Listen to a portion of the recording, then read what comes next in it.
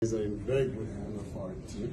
There is anything extra that we could do, like post-game or pre-game also, please let us know to visit around to show, because sports is not just about playing the game, but it is about connectivity between two countries as well. So what you take back to your country about Nepal will means a lot to us, and with what our young future cricket players will learn from you will set another benchmark.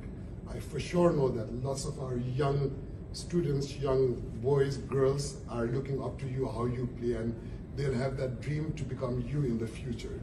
So I really welcome you here, and I'm really thankful to Ken, our team, who has given me this opportunity to welcome you here. It is really our pleasure, and if there's anything government of Nepal could do or the ministry could do, just let Paras know about it, and we are there for you. Welcome to Nepal, and good luck for the game tomorrow. Thank you very much. A team and all of the Caribbean, I would just like to thank you, Minister, for coming out and welcoming us here.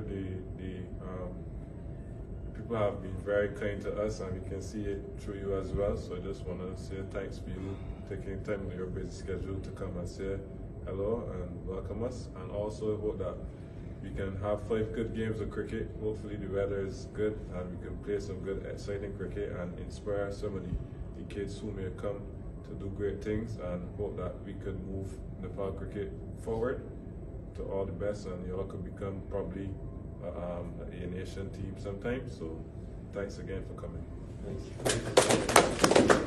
Cindy's 18 is here, and again, like I said, I don't have much to say about it, because on behalf of CAN, as the Secretary of Cricket Association Nepal, it took a lot of effort for us to get you guys here, and hopefully we'll have a great series moving forward. You have